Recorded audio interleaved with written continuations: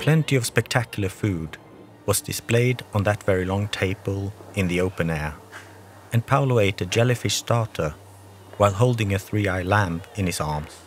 It was called Agnus Trioculus, or Agnus Novae Apocalypsis, and it was the symbol of the Universal Church itself and of the pontiff's power.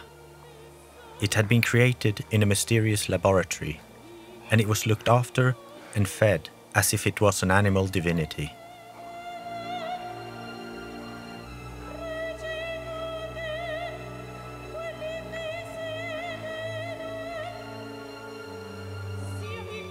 Quite unusually, the royal table was not laid with any cloth, but with a veil of water smelling of rose and iris. It looked like a sliding tray, where the Tiber's purified waters, carrying the rich dishes, flowed slowly like those of the sweetest stream.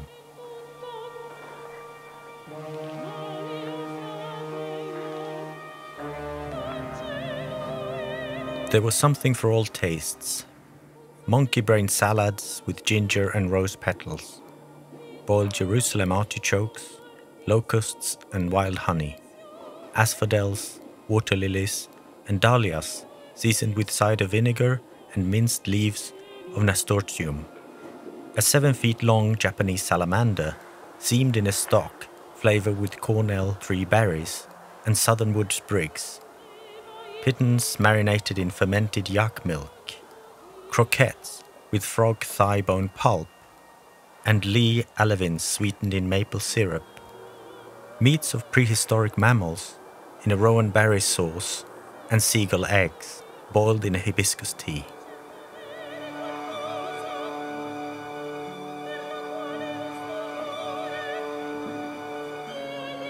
At the sides of the table were 2 statues of satyrs, made of pine resin, emanating a strong conifer smell. Their big goatish penises were urinating abundant quantities of red wine, a unique Primitivo di Manduria the Pope was fond of.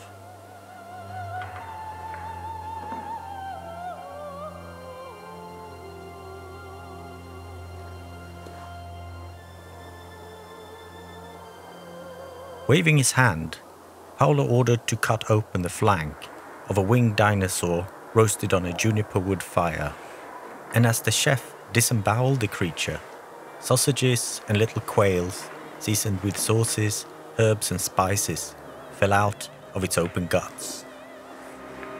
Then came the final special dish, a fountain made of ice in the shape of an ancient god of the rivers lying on the crocodile.